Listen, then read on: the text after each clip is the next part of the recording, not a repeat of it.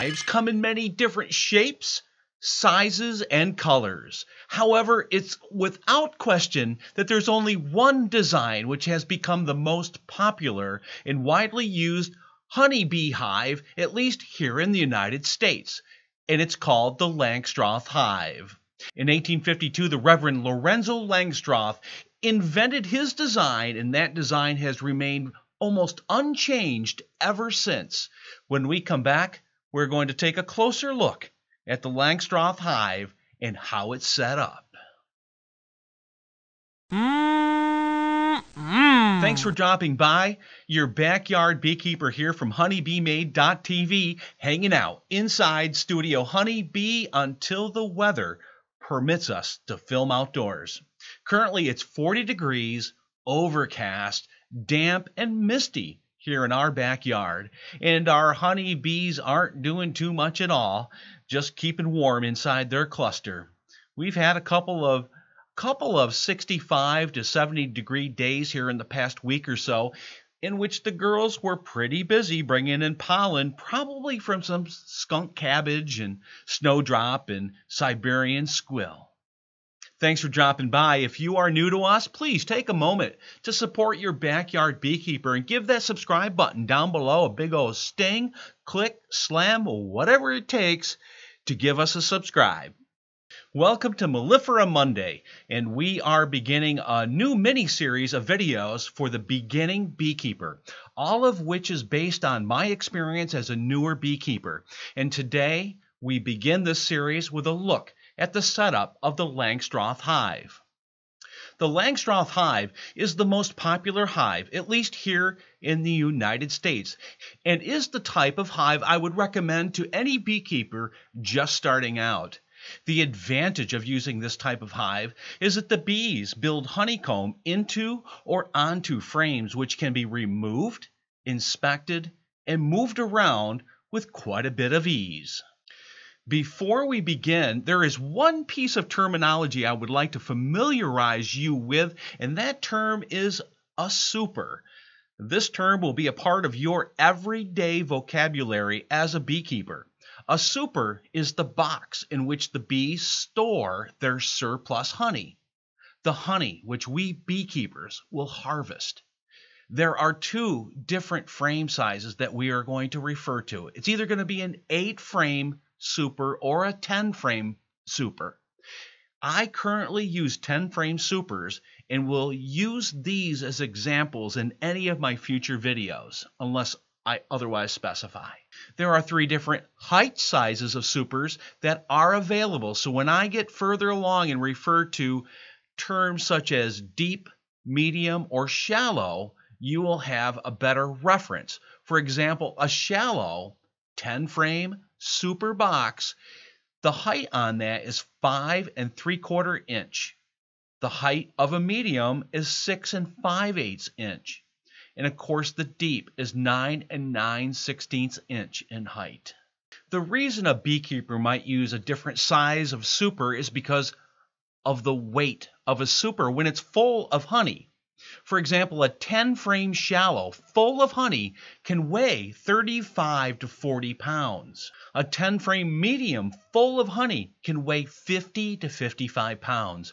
And a 10-frame deep full of honey can weigh 80 pounds or more.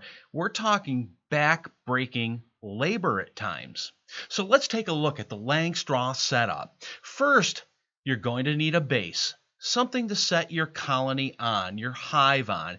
The base can be really made of anything that is weather resistant and keeps the hive up off the ground, but not too high off the ground. Remember, if it's too high off the ground, you're still going to need to lift those supers off the top of the hive, and they weigh a lot. And when you have a bunch of bees buzzing around you, you don't need that added stress. Hive stands allow for good circulation and minimizing dampness within the colony. They can be purchased or you can make your own. Me, I just go with the cinder blocks just to save a little cash, and they really don't look that bad at all. Once you have your base, next is going to be the bottom board, and here you're going to have 2 choices. You're either going to go with a solid board or a screen board. Hands down through experience, I choose the screen bottom board over the solid board. Screen bottom board allows for drier conditions in the hive and can also be used for varroa mite monitoring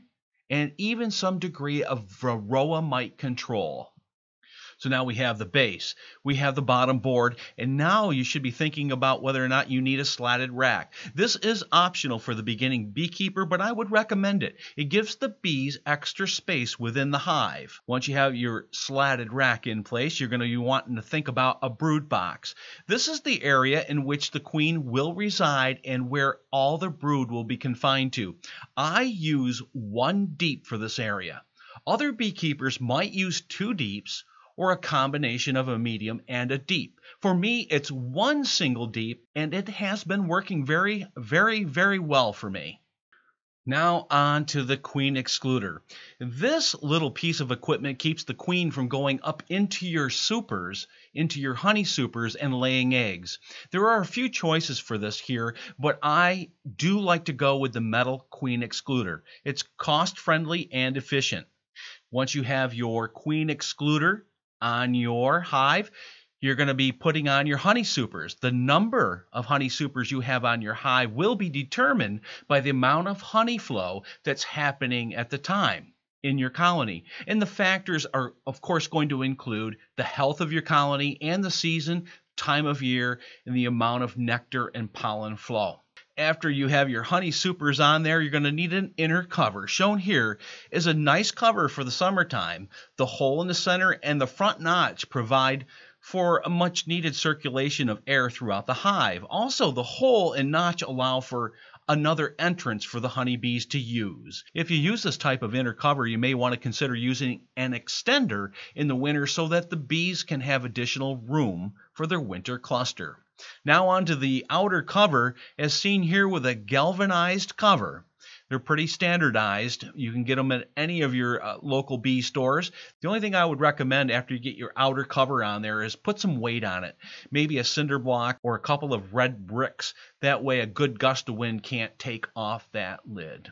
And that's the Langstroth hive setup. If you're interested in a honeybee hive or have a question, please give me a shout out. Our email address is in the description down below. Like us, leave a comment, subscribe, and please share the latest buzz with the world with another bee-rated video from Studio Honeybee. I'm your backyard beekeeper, and we're going to make a beeline for some honey, and we'll catch you on the bee side.